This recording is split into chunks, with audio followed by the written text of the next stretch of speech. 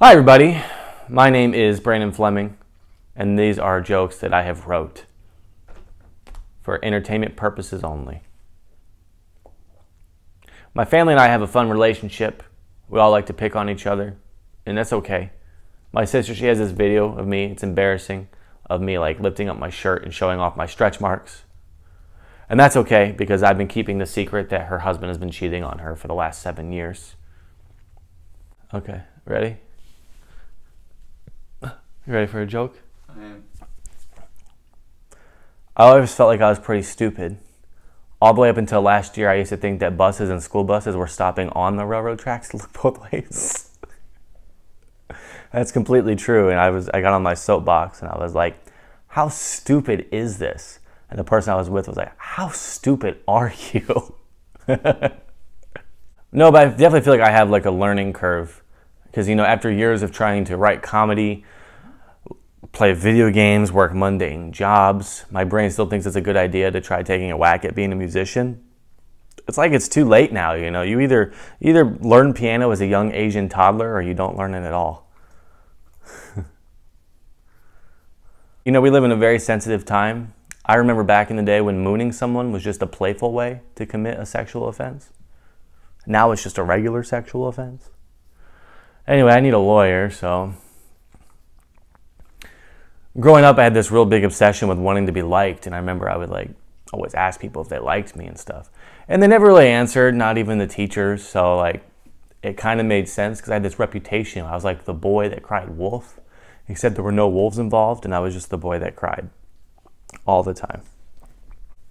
Mustaches have always been kind of funny to me. Especially growing up, I was fascinated with like drawing mustaches on magazines and newspaper faces that I'd find.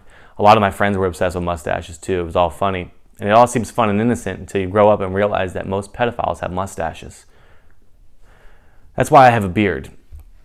You know, I'm going bald, so I need to have a beard because without it, it looks like I'm not allowed near schools. And I really need to be around schools so I can kidnap children. Growing up, you hear this term. I always felt like it was a little exaggerative. It's like, is it worth losing your life over? Commonly associated with people like who have road rage and stuff like that. And I just feel like it's excessive and it's not needed unless you're born a honeybee. Then it's very important. I don't think I would ever be a good inventor because I would just decide if something is a good invention or not, just if it rhymed. Like introducing the new Glock clock. I think it would stop any kind of mugging. Like someone comes up to you in an alley and says, hey, you've got the time? So yeah, sure, let me check. It's 3. And then he'd probably run. Thank you everybody for watching, listening, or doing whatever you did with your eyes when you clicked on the video, or if someone was already playing the video and you were just watching.